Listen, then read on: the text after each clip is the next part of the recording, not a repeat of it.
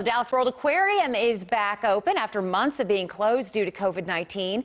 Madison is live there this morning. And Madison, I understand that while they were closed, they were busy making some changes to the exhibits, right? And doing some remodeling? Yeah, they remodeled the entire aquarium, but they also added a brand new exhibit. So we're excited to be in that exhibit this morning, showcasing the state-of-the-art exhibit that it is. But I also want to tell you that in the couple of hours that I've been here at the aquarium this morning, the animals are now up and active. They're awake, just like we are. But Sarah, there's one animal that's not quite awake just yet, and he's joining us right behind us. Tell me about him. This is Kawika. He's one of our brown-throated three-toed sloths. We have the only three brown-throated three-toed sloths outside of their native home range. So we have the only ones here in the United States, and he's been with us for almost 20 years.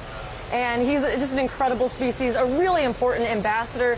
We're partnered with the Sloth Sanctuary down in Costa Rica. They're doing some really incredible rehabilitation and research.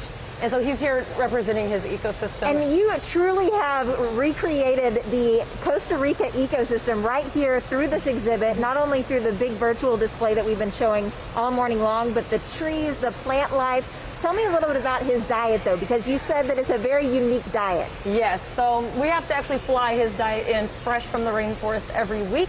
He eats the leaves and the seed pods of the cecropia tree.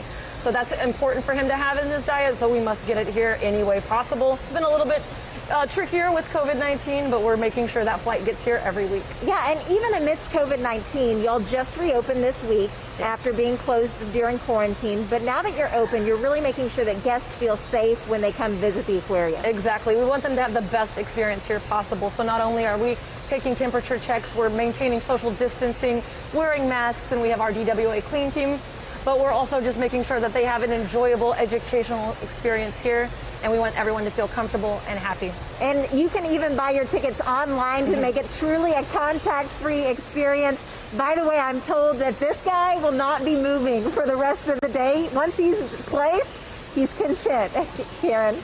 I kind of like that. I like the sloth thing a lot. All right. Thank you very much, Madison, for